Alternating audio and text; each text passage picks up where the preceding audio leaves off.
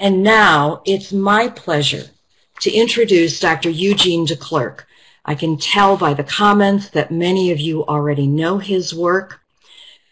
Gene is a professor of community health sciences and is the assistant dean for the doctorate in public health at Boston University School of Public Health.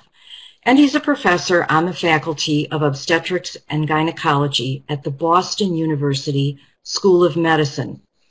He has served as lead author on numerous national reports on women's experiences in childbirth and in the postpartum period, particularly Listening to Mothers 1, 2, and 3, and New Mothers Speak Out. He's the founder of the website www.birthbythenumbers.org. He was awarded the 2013 Martha May Elliott Award from the American Public Health Association for service to maternal and child health in the United States. Gene, we're happy to hear you. Well, hopefully you can hear me. That would be a plus, I guess. We'll see how this all goes. Let me get any other introductions, or can I jump in? Jump in. Okay, I'm jumping. Then let's move in. Let me just see one thing here. So to advance the slides, do I hit this thing at the bottom? There we go. Yes. Cool. So this is the layout of the presentation. The premise of the talk is that, and I know this is going to be shocking to the audience we have, but the premise of the talk is midwives need to be made more central to women's health care at both the community and the facility level. That's going to be the premise. We're going to use the case of rising cesarean rates, in part because I was asked to do that, and so I'm going to work through some of the issues around that, but then I want to come back to midwives' critical role in all of this. So this is a framework for quality maternal and newborn care. Mary Renfrew requires that I use this in every talk now. And so I'm presenting it as part of this because I think it actually works in this case. I think a lot of you may be familiar with this from the Lancet series special series on midwifery. And I'm going to return to this, but I just wanted to note one thing at the outset, given that much of this discussion will be around cesareans, and that's this, that midwives can be involved in almost all aspects of care, perhaps except this final one, right, where we thankfully have highly trained and skilled obstetrical specialists who can provide care to high-risk cases. But the other point of this was that high-risk cases are rare. So cesareans can be life-saving in those cases. The question for us is how often are they needed? So understanding that this is addressing only one small piece of that, we're going to look at the phenomenon of cesareans because it captures a lot of what people are concerned about regarding maternity care now. So how frequent should cesarean sections be? And this has obviously been a question that folks have wrestled with for some time. And so this is a little bit of what the literature says. And we often cite, people in our area often cite the WHO's recommendation of a 10 to 15% cesarean rate. But that was a consensus meeting. There wasn't actual formal studies that were associated with that, though people have relied on that for some time. Ferdinand Alteby and colleagues did a thoughtful study published back in 2006 looking at cesarean rates and neonatal and maternal mortality. And the references for all these are at the bottom of the slide, and I would encourage people to take a look at them because they're very interesting, well-done studies. And basically what Alteby and colleagues they were not trying to target a particular rate. But if you look at the figures from those research studies, what you'll see is two things. One, that very low rates are dangerous, right? Cesarean rates under 10% are often a reflection of a lack of infrastructure in a given country. And there's a need to have enough infrastructure to address what are truly emergency cases. And of course, in a lot of those countries, the variety of health conditions and social conditions is such that there's a greater need in many cases for dealing with things like obstructed labor. And so in those countries, the very, very low cesarean rates were reflective of high or related to very high neonatal and maternal mortality rates. And as the cesarean rate went up, the neonatal and maternal mortality rates dropped substantially. But after about 15% or so, those benefits decrease. And in middle and high income countries, when you look at this, those flatten out even more. And there's less and less clear a case for that. But they don't make a formal recommendation. Then, more recently, a group that had worked at WHO around this, Yi and colleagues, published a paper also in Birth, where they looked at data from 19 industrialized countries, and again tried to wrestle with the question, at what point the life-saving benefits of a cesarean section get offset by the unnecessary levels of medical intervention that might be associated with doing cesareans on women who don't necessarily need them. And they found, interestingly enough, roughly that 10 to 15% range once again. And more recently, Molina and colleagues in the Journal of the American Medical Association analyzed data from 194 WHO countries. And they were looking at data from 2005 to 2012 and either used 2012 data or estimated data from 2012 to do an analysis that's very much parallel to the one that Altaby and colleagues had done about a decade earlier, looking at its relationship to neonatal and maternal mortality. And they did come up with a number, and their numbers was 19%. Now, the interesting question here is, of course, how does that relate to actual cesarean rates? And here's a bunch of lines that are almost indecipherable, but you can see the overall pattern. These are trends in cesarean rates in industrialized countries. And by industrialized countries, we're talking mostly the countries in what we term the OECD, Organization for Economic and Cooperative Development. And what you can see is there's two flat lines there, one at roughly 15% and one at the more recent 19%. And what you can see is by the early 2000s, most countries were above that, and certainly by 2007, all but a couple of countries were above that, those rates. But if we carry this forward, just to note one other thing, it's not just industrialized countries we're talking about. In another WHO study based on 2008 data, and you see the study there, and it's available online. If you Google that name, you can get the study. What we find is that they looked at the global number and costs of unnecessary cesareans. And two things stand out from this. One is China and Brazil, both emerging economies, but not usually considered among the industrialized countries in the world yet, accounted for almost 50% of the total number of unnecessary cesarean sections, both because they have high cesarean rates and, of course, they have massive populations. They use 20% in one of their analyses, if you use 20% as a threshold rate, to say that over 20% means the overuse of cesarean sections. There's about 4 million cesareans that are excess in 46 countries that they looked at. The conclusion is in the bottom part. Worldwide, cesarean sections that are possibly medically unnecessary appear to command a disproportionate share of global economic resources. Cesarean sections arguably function as a barrier to universal coverage with necessary health services, because excess cesarean section can have important negative implications for health equity as a result of this, both within and across countries, because they use up so many resources. And this is just one example of that. It can be deceptive to look at countries and think that they're not in bad shape because their overall cesarean rate isn't that high. And this is just the case of India, drawing on data from demographic and health surveys. And what you see over on the left is for the three periods of time, the early 90s, the late 90s, and the mid-2000s, the rate goes from 2.6 to 7.1 to 9%. And that would seem, you'd think 9%, well, that's low, that's probably not a problem. But when you break it down by subgroups, you see differences. In the urban population, it actually is up to 17% now. In the high-income quintiles, which presumably would be the people who least need cesareans because they're healthier coming in, the rates were already up to 27%, and that's back a decade ago.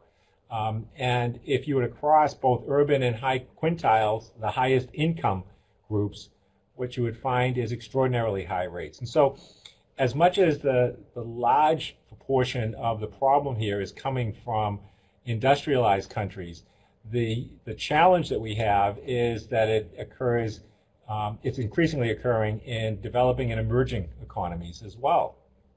Now, having said all that, I am going to come back to the United States because I have better data on the United States. And so this is the United States cesarean rate for the last 25 years, between 1989 and 2014, which is the most recent data we have available. And you can see the pattern, and it's not a pattern that's common, actually. In most countries, there was a clear, consistent increase across this time, but the United States tried to reduce the cesarean rates in the early 90s, and it had an effect. But since 1996, a tremendous increase, over 50% increase in that time. And so the question is, why was there such a major increase at that point? Here are some of the reasons that are put forth for it. That it's because mothers are getting older, and older mothers are at greater risk, hence they have to have cesareans. They're more likely to need cesareans. That because of assisted reproductive technologies, there's more multiples being born, and because of that, they need to have cesareans. That maternal obesity is a problem, and those mothers are at higher risk, hence they need cesareans. That babies are getting bigger, because it's a bit ironic given we're also saying mothers are less healthy, but mothers are healthier than they were before. The babies must be bigger, hence they're bigger, there must be more difficulty, and so therefore cesarean is necessary. This is in contrast to the next one, which says mothers are generally less healthy. And then there's the argument that this is a function of maternal request, that mothers are asking for cesareans. Now, the question I pose at the bottom here is, what do these explanations have in common? And I think the obvious point is what they have in common is it's not about systems, right? That it's about mothers themselves, or about the babies themselves that's driving this. And in fact, that's a common theme, that it's not us, it's somebody else. So let's look at each of these points in order. This is a question of older mothers. And I would note, obviously this webinar will be available to people to download. Also, the slides will be available. People want the specific slides for their own uses, to show at parties, to share with friends. That website that's on the bottom of these slides, Birth by the Numbers, all of these slides will be posted there, and people can use them for their own purposes and their own presentations. So this is the issue with older mothers. In the United States, percent of older mothers is tracked from 1990 to 2014. And there's a couple of things to note.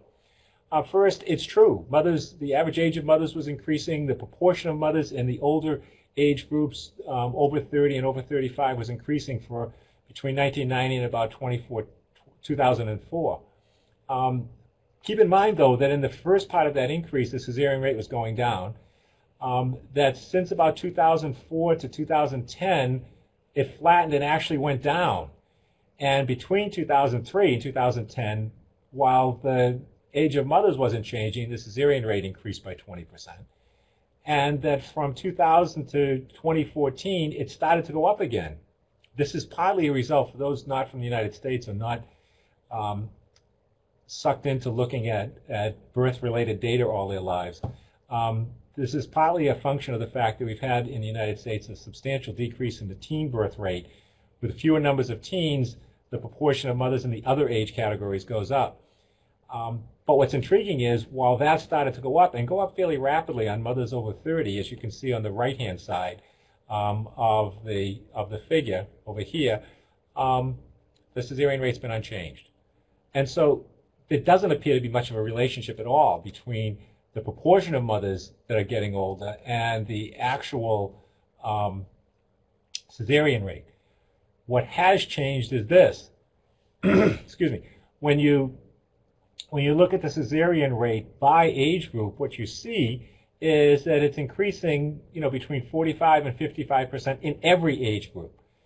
And if there's any group you might worry about, is having such massive increases in women under 20 and under 24, because in a lot of the same societies in which, and the United States will be one of them, that vaginal birth after cesarean is rare, that's going to mean they're going to continue to have cesareans through the rest of their childbearing years. So let's look at the second argument, and that's the one about multiple births. And what you see here is proportion of all babies in multiple births in the United States over a 35-year period. And again, what you see is a long increase occurring during the early parts, and much of this is related to assisted reproductive technologies. But again, since roughly 2003, that line has flattened out completely. A function of improvements, actually, in assisted reproductive technologies. What about cesarean rates? When we look at that, what you see is the change, again, is in the likelihood of having a cesarean for the given condition. In other words, the conditions aren't changing as much as the behavior related to those conditions are changing. Let's continue. A baby's getting bigger. This is a very powerful argument. It's a sort of inherently understandable argument, right? That if babies are getting bigger, and that sounds like a good thing because they'll be healthier, then it might lead to problems with the need for more cesareans. A very powerful, a very effective argument, except for the slight problem that it's wrong. There is no evidence that babies are getting bigger. Babies are, in fact, if you look at it from the perspective of the babies who might be at greatest risk, between 3,500 and almost 4,000 grams, and then more than 4,000 grams, those numbers aren't going up at all. And actually, if you just look at all babies, the numbers go down a little bit related to prematurity. So that's not actually the case. It's not a function of babies getting bigger. Though, when you see media coverage of rising cesarean rates, they almost invariably cite this as one of the pieces. But again, what we have seen is this: cesarean rates for singleton births by birth weight, a substantial change. I think it's noteworthy that you can see in these groups on the left, from 91 to 96, either flat or going down through that period. You see the rise between 96 and 2006, and then roughly since then, pretty much flat. So the babies aren't changing, behaviors around the babies are changing, around the size of the babies. What about mothers' health? That, again, this sort of lays it on mothers, right? This is rates of pre-pregnancy obesity. I'm going to come back to that issue later. Pre-pregnancy obesity in the United States. And what you see is there was a growth. We don't have as much data on this over time, but you can see there was somewhat of an increase between 2003, 2006, up to 2009, and then level since then. And in overall studies of American society, while we continue to refer to an obesity epidemic and rates are higher than they should be, those rates have pretty much leveled off in all populations in the United States for the most part. But this is the trend in terms of cesarean rates for singleton births by pre-pregnancy weight range. And what you see is clear differences in behavior. Now, one could argue that obese mothers are at greater risk for other things, and this isn't a function of obesity. And I know what your natural question is.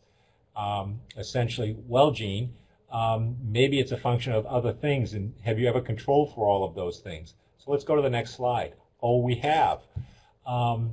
This is controlling for a whole range of things. You can see down in the bottom, this is from a study that was in Birth last year, and adjusting for age, race, education, prenatal care, nativity, and so on, there's still a very, very strong relationship for both first-time mothers, that's the blue columns, and multiparous mothers, that's the red column. And it's almost the same thing in both cases, between pre-pregnancy weight and likelihood of a cesarean, with mothers in the highest group having more than a double the likelihood compared to mothers in the normal weight range. What about mothers' health? Well, maybe coincidental with the obesity trends that we saw, what you see is an increase in diabetes and hypertension. It's a little tricky on the most recent hypertension data because they changed the measure slightly in 2014, but in other studies you see the same kind of pattern here. What's intriguing is when you look at this by cesarean rate.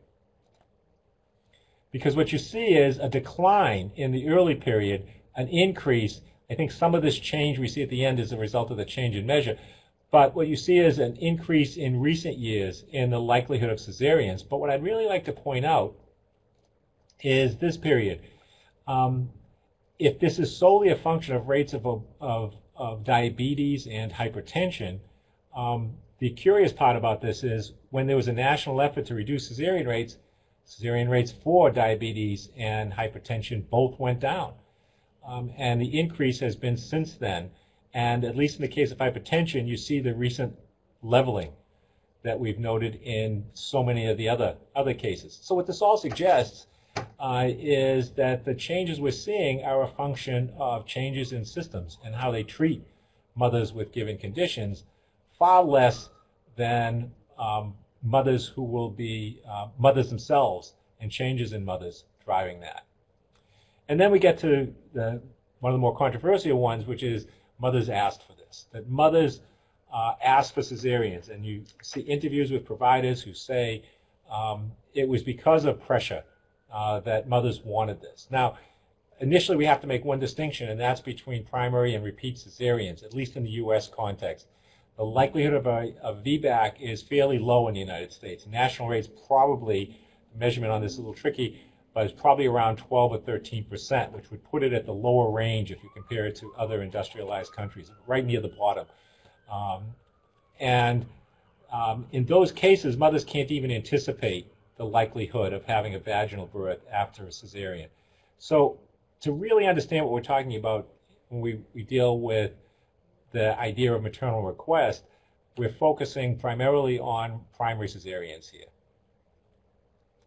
And we're drawing data here from Listening to Mothers, which is a series of surveys I've done with a bunch of fantastic colleagues who sort of carried me through this process. And this is the most recent one, Listening to Mothers 3, which came out now 3 years ago. And in it, we had questions that we've used in the last couple of these surveys. We had two criteria for maternal request cesarean. The first criteria was simply the mother made request for planned cesarean before labor began. In other words, this isn't something that she's raising as an issue in the middle of transition. The second criteria is that the cesarean was for no medical reason. Obviously, if a mother has a particular comorbidity or amorbidity that might be related to a cesarean, and that's the driving pattern, then that's not really what we're talking about maternal request. I think when people talk about maternal request, essentially what they're talking about is, again, maternal preference for this. So what happens when we combine these two? Let me just go back for a second. So we asked both these questions at separate parts of the survey, and we crossed them to see what proportion of the mothers who had a primary cesarean both made the request for the cesarean before they went into labor and didn't have a medical reason for the cesarean. When you do that, we come out with about 1%. In an earlier Listening to Mothers back in 2006, it was 0.4%. Now, this is not to say it never happens, because clearly it does, and if one goes online, you'll see references to this on a regular basis from mothers who have done that. And this is the quote from one of the mothers: "I think the cesarean is the best way to give birth. It's planned, no hassle, no pain. The baby doesn't struggle to come out," and so on. I think everybody should have a baby by cesarean section. But the fact of the matter is, she was far and away the exception to the rule rather than the rule in these cases. And we found almost no cases where we saw the criteria being met. This isn't unique to us. Studies from England, from Canada, some state studies in the United States all confirmed very low rates of maternal request primary cesareans. So let's go back and consider the other side of this. We also asked if mothers felt any pressure to accept interventions based on method of delivery. And so here's the response. The question was, did you feel pressure from a health professional to have a cesarean? This is proportion of mothers who said yes by method of delivery. In other words, did they have a repeat cesarean, a primary cesarean, a VBAC, or vaginal birth? And when you balance these all out, it comes out to be about 12 or 13%, but that's because most mothers still have a vaginal birth. But when you look at this, it's really striking that 22% of the mothers felt they were pressured to have a repeat cesarean. 28% of the mothers with a primary cesarean and 28% of the mothers who ended up with a VBAC actually talked about their sense that they were being pressured by their provider to have the cesarean. So this turns the whole argument on its head, right? This basically says just when you thought that it was women who were driving it, mothers are saying essentially the opposite, that they're feeling pressure from their providers to have it. Some of this is perceptual. If you talk to providers, they do think, they're not making this up, they do think they're being pressured by mothers, and mothers in reverse will feel it from their providers. All right, let's revisit the arguments. So we had 6 factors here. Age of mothers, more multiples, bigger babies, maternal health, 5 factors, obesity, diabetes, hypertension, and maternal requests. So to what extent are these right? Well, first one, older, nope. Mothers getting, nope. Bigger babies, definitely not. You can tell because I put some exclamation points after it, so that makes it really important. Maternal health is worse. Yeah, to some extent. There are higher rates of obesity than in the past, and obesity is related to cesareans, and there are higher rates of diabetes and hypertension, so that can't be completely dismissed. Mothers are asking for it, a handful are, but that's hardly indicative of the larger population. So that leads to the question of whether or not a rising cesarean rate is inevitable. And there were certainly studies around this, or at least commentaries around this, that suggested this is a train we can't stop, that the cesarean rate is just going to keep rising and rising as we go forward. And there'll be no way to prevent that continued increase. Well, the answer is no. Some colleagues and I did a study about that. That was also published in Birth several years ago, where we saw back then, and this was over 5 years ago, that cesarean rates, the increase in cesarean rates had started to slow dramatically. And that's continued to be the case. And in fact, now, let's look at this. This was a slide we saw before of cesarean rates in industrialized countries from 1990 to 2007. And I focus on the fact that most of the countries were above what were either the recommended or targeted rates for cesareans, above 15% or above 19%. If we take this forward to 2013, what you can see is most all of these countries have leveled off. Rarely are they continuing to increase through this period. And I think that's sort of good news and bad news, right? The good news is they're not going up anymore. The bad news is they're leveling off at rates far above even the most generous, most pro-cesarean people would generally say are appropriate rates. So it's a bit of a conundrum. We should feel good about the fact that we're no longer on that inevitable rising tide of cesareans. On the other hand, we have to actually reverse this trend and not settle for simply plateauing at unacceptably high rates. Although one other finding here is that some of this depends on where you started, right? So countries like the Scandinavian countries, which generally started with lower rates, went up as well, but when they're flattening out now, they're flattening out at 16 and 17 and 18%. And in some of the countries that started out much higher, like the United States, where they flatten out is at 32%. All right, so you're saying this isn't the virtual day of cesareans, this is the virtual day of midwives. So where do midwives come in all of this? Back to this. And where midwives come in is all of this area within the blue frame. The ability of midwives to present all of this is really important at preventing a focus just on medical obstetrical neonatal services. So let's break these pieces down a little bit. Well, first, some context. This is just a look from the United States of where things stand if you were to look at both proportion. This is by states, in U.S. states. So each of these dots represents a U.S. state. And those of you who are on this from the United States can try to figure out just where your dot is and which state it represents. But if you look at this, you see this general downward pattern, a general negative pattern. In other words, states that rely more heavily on nurse midwives to attend births, and this would be true if we used all midwives, states that rely more heavily on them have lower cesarean rates, and states that rely less on midwives have much higher cesarean rates. Now, some of that's inevitable, because midwives aren't doing cesareans, so states committed to it are going to have more of a problem with that. But it's important to note this sort of core fact. Okay, so now we look at the components of the framework. For all childbearing women and infants, they all need this, right? And this is happening, this isn't happening in hospitals. This isn't happening in facilities for the most part. Overwhelmingly, this is going to happen at the community level. And ideally, especially in this first period, education, information, health promotion, is going to happen in women's health, not necessarily in prenatal care. In terms of organization of care, the need for competent workforce, the need for midwives. I know in international health that the movement to skilled birth attendants is an important movement, but the movement needs to really have as a foundation an emphasis on midwives for reasons that will become hopefully clearer as I go through this. Continuity services integrated across communities and facilities. And one of the dilemmas we have internationally is the fragmentation of care, that people either work in communities or in facilities. And one of the great values of midwives is their ability to work in both and provide a transition point for mothers between both of those. In terms of values, health status isn't a function just of health. It's a function of social context as well. And people who can work in the community and understand women's lives in that community and can empathize and relate to and communicate with mothers around that are going to have a greater impact on that.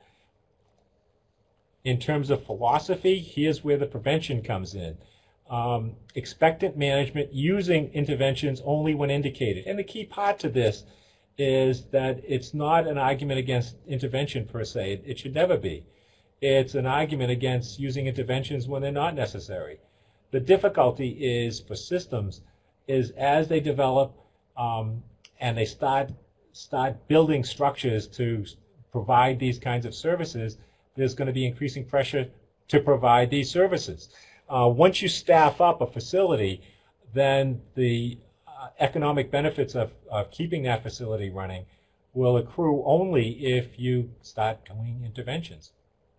And then in terms of care providers, practitioners who combine clinical knowledge and skills with interpersonal and cultural competence is absolutely critical. There's a need for people who are in the community, understand that, can work with mothers, but then provide that transition. One of the great challenges in global health to try to reduce maternal mortality is to get mothers to come to facilities. They don't trust facilities. They're not treated well. They're disrespected and abused oftentimes in facilities. And once that word spreads, there's a distrust in actually using them. What we need is people who can work at the community level and be the transition point to get mothers to facilities when necessary, to get services only as they're necessary. Okay, so this is I was one of the 97 people who worked on that Lancet series on midwifery, and it wasn't my term. Somebody else came up with the term linchpin, but I'm going to steal it because I really liked it a lot. I thought midwives are ideally suited to apply these principles in the community where prevention has to begin. Again, waiting until a mother is pregnant is just too late. With respectful care, midwifery in the community builds trust that's necessary to do both these things. I've touched on them already, so I won't belabor it. Convince women of the value and the safety of facility births when necessary in developing countries, and provide women in industrialized countries with the support and care that can minimize unnecessary cesareans. Now, why this big push on the community part of it? Well, I'm going to cite another study that I was luckily involved in. You can't wait until pregnancy. The case for community level women's health care, and there's not enough time to go into it in great detail, but let me just note this. This is another study we just published, and this looks at neonatal mortality by pre-pregnancy body mass index category. And so what you see there is underweight, overweight, obese 1, obese 2, and obese 3. And what it shows is deaths in the first 28 days, that's what neonatal mortality is, of children, by mothers' pre-pregnancy obesity, controlling for everything we could control for. And what you find is strikingly higher rates of neonatal mortality. This is in the United States, but neonatal mortality based on pre-pregnancy obesity or pre-pregnancy body mass index. So waiting until pregnancy is too late. One of the other findings of the study, and I won't drill down too far into the study, but one of the other findings in the study was even if women followed recommendations concerning weight gain during pregnancy based on their body mass index pre-pregnancy, it didn't really actually impact this relationship all that much. And so it's getting to women beforehand, and midwives are so ideally suited to be able to do that by their nature. Now, the other implication for this is going to be around training. The problem itself isn't cesareans. It's the need for systems of care with midwives in a central role in women's health care in both communities and facilities, and the need to recruit and train midwives who can work in both settings, who can build the trust in those. It doesn't mean everybody has to do everything, but you certainly have to identify, train, support, retain midwives who are comfortable in both settings and provide the transition point between those. And the results of that will be both better prevention to deal with issues like body mass index, as I mentioned, better transition in terms of getting women into hospitals when they need to and keeping them out of that when they don't need to be in there, and ultimately improving mothers' and infants' health. All right, I can only talk about this for 17 or 18 more hours, but I think there are other speakers. If you want more of this information, this is the website. I have students who work with this website. They're great. We post the data. These slides will be posted there. You can download them. There's considerable other data available. There's reports there. And we basically just try to give everything away so that people can use them in their own context. And we're also developing, there's some videos up there if you want to present it to groups, and we're presenting a whole bunch more on different issues around maternity care. I will Thank you so much, Gene. I can tell you from the chat box, people have not been napping. Yours, I think, has been the most popular presentation of the day. And I want to thank you for the generosity in this presentation, but also the generosity in your Birth by the Numbers for sharing those data so freely with us. That magnifies your voice. There was one recurrent question as you went through the slides. What was the country with the green line that had the highest cesarean section rate?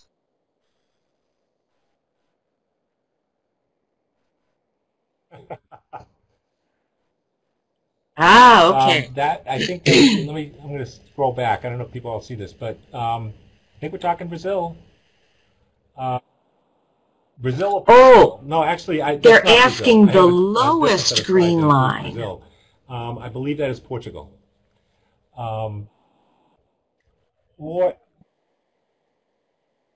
lowest green. Okay, and let me just amend that again. The upper green line is Italy. All right, the heavy green line, this line, is Italy, which has had the highest rate among industrialized countries for some time, but also leveled off. The lowest is, I want to say, let's see, what is that? About 12 or 13%. I'm stalling now as I try to pull this up. Hang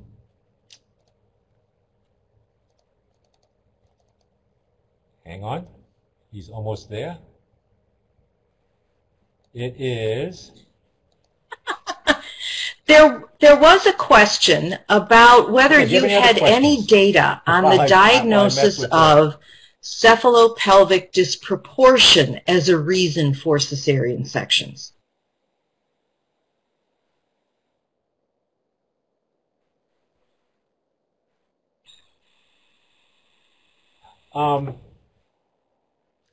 The trends on that have been pretty flat, at least in the United States. I can't speak to other countries' data. but at least in the context of the United States, Right. That has not been increasing. It's a mushy designation, right, by its nature, but it has, it's up there with fetal distress in a way to convince someone to have a cesarean right away. Because if a mother is told either of those, right, baby's not fitting through, so it's sort of game over Right. at that point. But you don't know if that's a diagnosis that's made prospectively or in retrospect as a justification. Likewise, the other one is fetal distress. And there's not many mothers who are going to be told your baby's in peril. Don't worry about it, though. We're just going to hang out for a while, right? And it's a great way to move mothers. I do have the answer. That's the Netherlands, by the way, as the country with the lowest rate. And that's partly a function of the fact that they have a significant proportion, albeit a declining proportion, of their births happening out of hospital. If you were to just look at among the births in hospital in the Netherlands, they have a cesarean rate of about 20%. But when you take about 20% of them out of the hospital to be home births, then obviously the overall proportion goes down. And so part of the reason the Netherlands maintains a low cesarean rate is their commitment to home birth. But again, that's under fire in the United States. I mean, in the Netherlands. I did see a question about giving voice to mothers. There's another survey that's just starting where efforts are being made to try to reach out to mothers who are not part of listening to mothers as much. We explicitly excluded home birth mothers in listening to mothers because there simply wouldn't have been enough of them nationally to do much analysis with, given our sample size. We would only have maybe 10 surveys to deal with, and that's not enough to analyze. And so there is a survey out now, and if you Google it, giving voice to mothers, that's targeted explicitly at mothers from underrepresented minorities and mothers who give birth at home, which is also pretty much an underrepresented minority. And so I would encourage people, if you have I think we have time for one more question, and it looks like Catherine Salam has posted a great one. Can you elaborate on the intersection between cesarean birth and neonatal morbidity and/or mortality?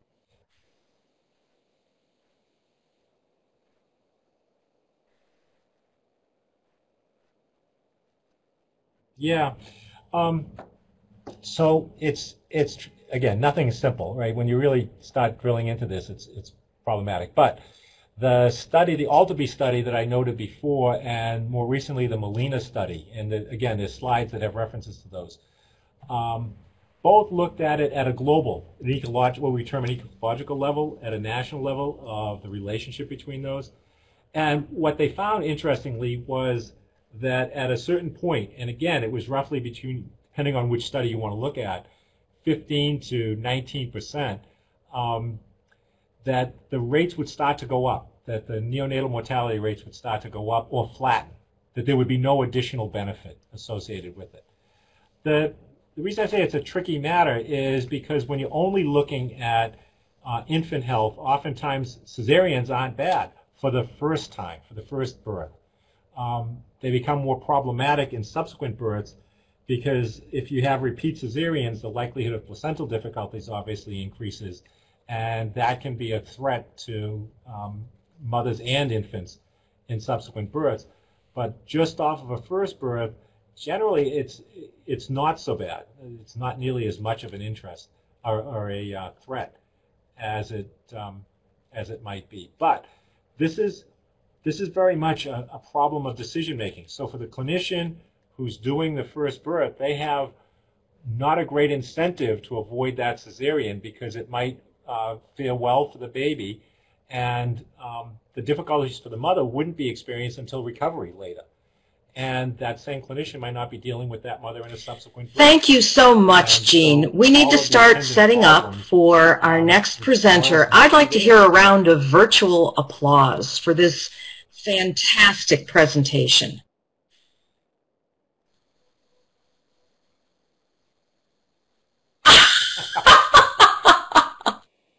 I'm going to remember that. next time I look at my evaluation. My students too, so that works out really well.